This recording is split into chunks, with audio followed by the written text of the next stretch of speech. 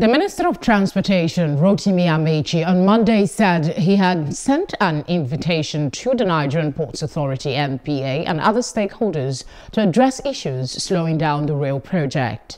Amaechi, during inspection of work on the ongoing Lagos-Ibadan standard gauge rail line, expressed sadness at the slow pace of work in some sections. He said that the issue of quality materials raised during his last visit had not been addressed, but stressed the need for urgent stakeholders' engagement to speed up work.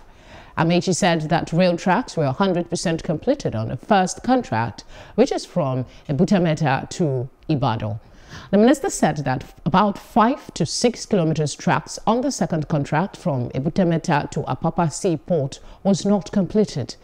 The inspection team moved back to Ebute-Metta to inspect various sections of the project on the Lagos end through Kajola, Itori, Papa Lonto and Abeokuta in Ogun and various portions in Ibadan, Oyo State.